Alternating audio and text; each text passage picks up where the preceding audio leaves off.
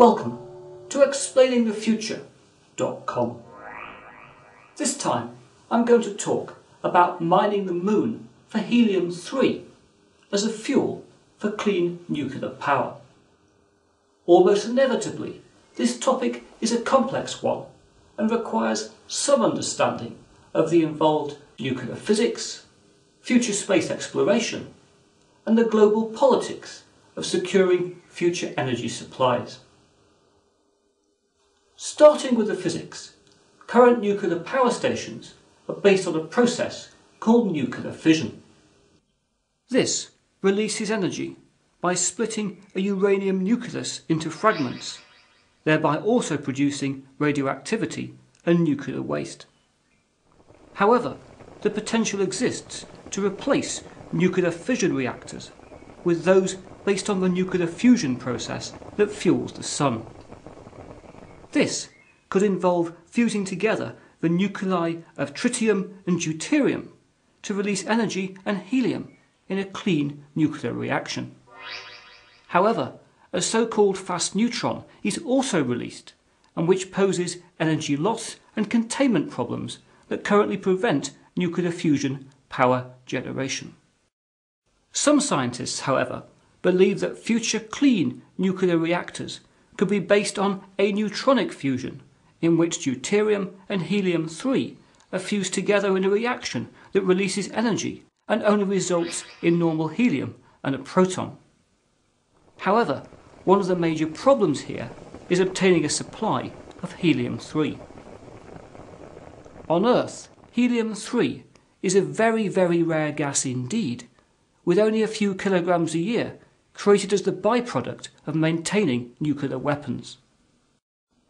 Helium-3 is, however, emitted by the Sun, and whilst our atmosphere prevents any of this arriving on the Earth, the lunar soil has been absorbing helium-3 for billions of years. There are therefore believed to be over 1 million tons of helium-3 on the surface of the Moon. This could potentially be extracted by heating the lunar dust to around 600 degrees, before bringing it back to the Earth to fuel a new generation of nuclear reactors. A full Space Shuttle cargo bay, or about 25 tons of helium-3, could power the United States for a year. This means that helium-3 has an economic value of at least $3 billion a ton, and which makes extracting it from the Moon economically viable. Interest in going to the Moon to mine helium-3 is also significant. In 2006, Russian Space Corporation Energeia reported plans to establish a permanent moon base by 2015 and to be mining helium-3 on an industrial scale by 2020. The United States is also returning to the Moon, with NASA having the intention of a base on one of the Moon's poles by 2024, and where helium-3 is known to be concentrated.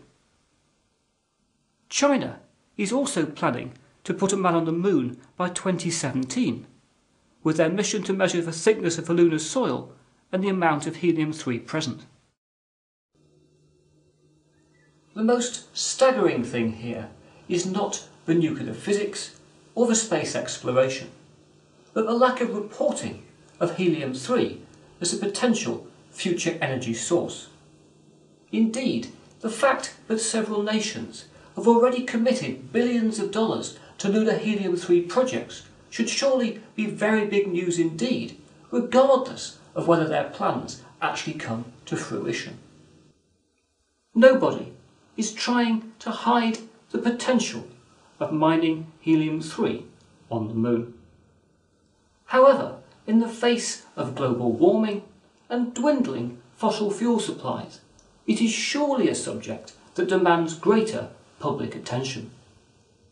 To get yourself more informed, you can read the Helium-3 Power Facts file on explainingthefuture.com.